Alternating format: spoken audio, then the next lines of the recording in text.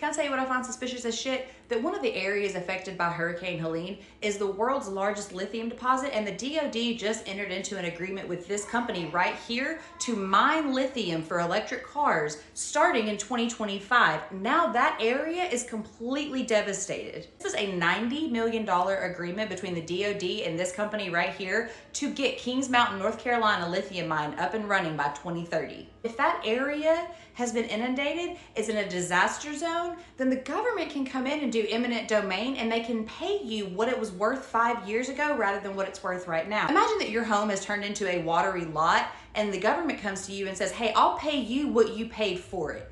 You're gonna take it and you're gonna go, right?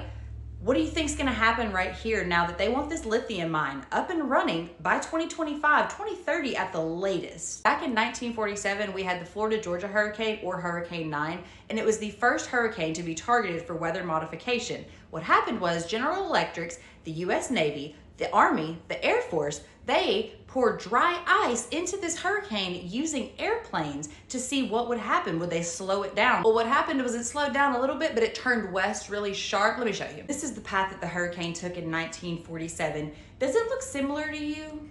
Probably not. It's a coincidence, right? Moving on. I'm sure this is just another coincidence, but do you know who owns the most shares in that lithium mine? BlackRock and Vanguard.